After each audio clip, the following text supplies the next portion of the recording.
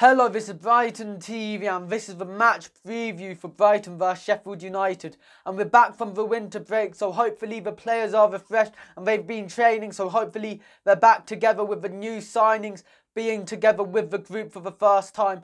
And I think this is the time where we need to change our form. Since we have not won in 2020, hopefully that improves. We've had 4 draws and 2 losses. We need that to improve.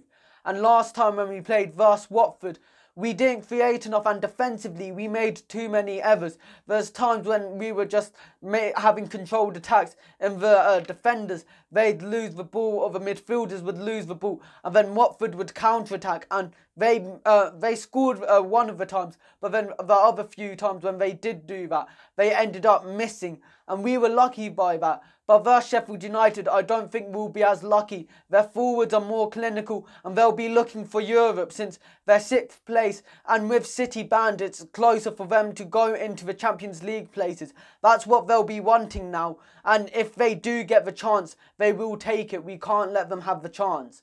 And creating chances wise, we created 1 or 2 chances where we could have scored versus Watford other than the goal.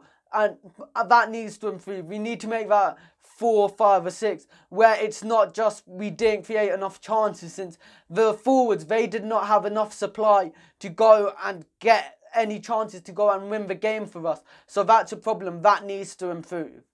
And Sheffield United, they're in really good form. They've won 3 out of their last 5 games and they've only lost 1 of their last 7. They're in really good form. And last time they played Bournemouth and they won 2-1. So they'll be confident for this match.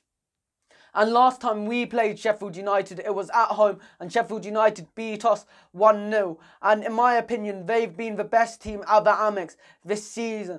And versus them this time, I think it could be a similar story. So we need to change it, since Sheffield United, they will restrict us. They won't let us play how we want to play. And that's how they like to play. They make the opponents play worse than what they normally can. So that's what we need to be careful of. We need to be more direct, so then there's more chances for players like Glenn Murray, for our strikers to go and get the chances to go and score.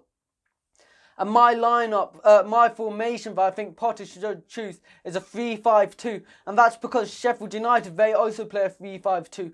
And if we play 3, I think 3 at the back will be needed to cope with their 2 really big strikers, and I think 2 up front will be needed, because last time when we played Sheffield United, Neil Maupay was our only striker and he couldn't do anything. He just wasn't able to do anything. But I think 2 up top will be better to cause Sheffield United some problems.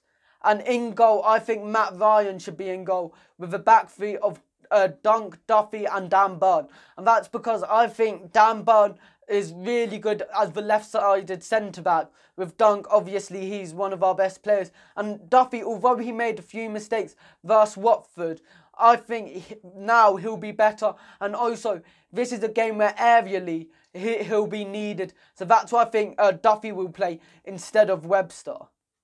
And then the wing-backs for this game, I think will be Bernardo and Lamptey. And Bernardo, I think, judging as his height, it will be better for him than Solly March. And I think we might be a bit more defensive for this game, because Sheffield United at home are really attacking. So that's why I think Bernardo over Solly March. And I think Lamptey will be good for us, because attacking-wise, when he played for Chelsea, he was really good at attacking. So that's why I think he can be good for us. And also, he's got a lot of pace, so he can be using that for counter-attacks. And the midfield 3, I think it should be Proper, Alzate and Basuma. Proper's, in my opinion, has been one of our best midfielders this season. And I think Alzate should play with him, since versus Watford, he played really well. And I think Basuma will go and give us a bit of energy that was missed. So that's why I think Basuma should play. And with Stevens injured, I think this is why them 3 should be played in midfield. And I don't think Moy should play in centre mid, because he doesn't play as well in centre mid as a number 10. So that's why I think he shouldn't play. And then the 2 up top, I think it should be Glenn Murray and Neil Maupay. Glenn Murray, he holds the ball up really well. He gets lots of free kicks and he knows where the net is. So that's why I think he should play. And I think Murray and Maupay could be a really good partnership Malpai, his link-up plays really good. He plays well playing with the midfield and linking them to the attack. So that's why I think it should be Murray and Malpai, the front two. And my score predictions for this match, I think will be 2-2. I think Billy Sharp and Lundstrom will score for them. And for us, I think it will be Glenn Murray and Lewis Stunk. Don't forget to like and subscribe to Brighton TV and follow us on Instagram.